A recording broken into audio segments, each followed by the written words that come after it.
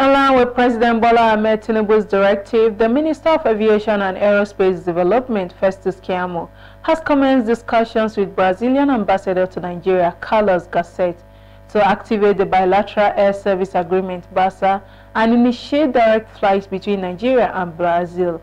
A statement by the Special Advisor Media and Communications to Keyamo, Tunde Moshood, said the meeting, which followed the Memorandum of Understanding signed between the two nations in 2018 to boost air connectivity and economic cooperation.